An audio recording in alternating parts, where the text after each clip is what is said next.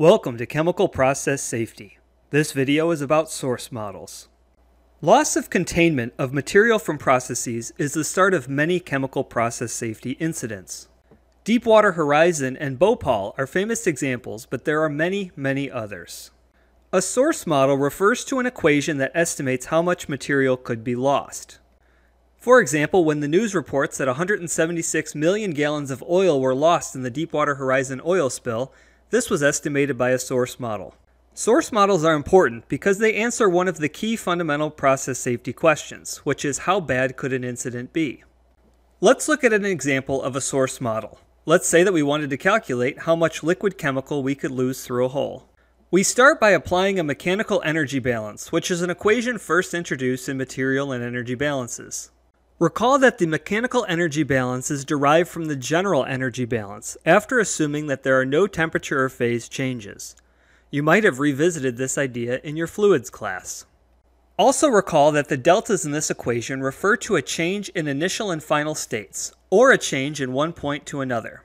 For this analysis, we'll take point 1 to be right next to the hole inside the vessel, and point 2 to be right outside the vessel from the hole.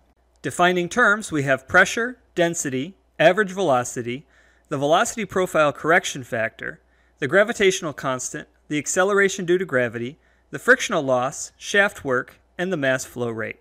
You might not have seen the velocity profile correction factor before. This is a number between 0 and 1 that quantifies the uniformity of the velocity profile. For laminar flow, which is not very uniform, alpha equals 0.5. And for turbulent flow, the velocity profile becomes more uniform, so alpha tends towards 1. Also remember the gravitational constant. This is a tricky concept that arises due to how different unit systems define force and mass. For SI units, GC simply equals 1 kilogram meter per Newton second squared. And for US customary units, GC simply cancels with G. If you'd like to know more, check out a video I made about this concept from my material and energy balances class. I'll link to it in the description below.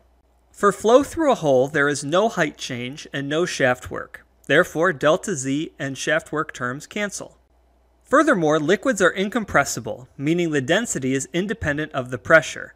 This means that the differential can be replaced by a delta. Dealing with the frictional loss is a bit tricky. The approach used in the Crowell and Luvar book is to define a discharge coefficient like this. Instead of subtracting friction, you multiply the pressure drop term by C1 squared. This enables us to solve for the exit velocity of the liquid. Keep in mind that here I've assumed that the velocity right inside the hole is negligible, and that delta P is simply the gauge pressure inside the hole, since the outside should be atmospheric. Multiplying C1 by the square root of alpha seems a bit clunky, so let's just replace that with a new discharge coefficient, C0. Now that we have an expression for the velocity, we can multiply by the area of the hole to obtain the flow rate. If I want the mass flow rate instead of the volumetric flow rate, also multiply by density. If any of this is confusing, perform a unit check to see why these operations are necessary. Okay, let's revisit the frictional loss. The value of C0 can be determined experimentally, and the conclusion is that a smooth, well-rounded nozzle has a discharge coefficient of 1, meaning no frictional loss.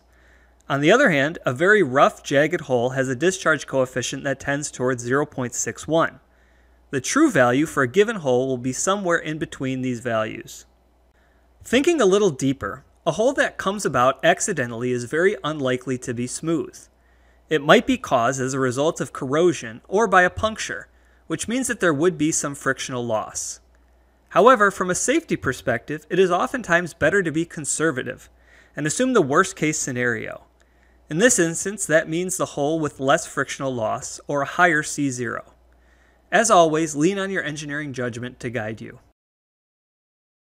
So there we have it. Here is our source model for the mass flow rate of liquid through a hole, which depends on the area of the hole, the friction loss due to the roughness of the hole, the density of the fluid, and the gauge pressure of the inside of the vessel.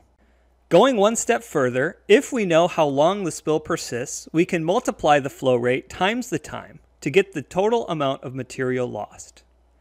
And that's all for this video. See you all next time.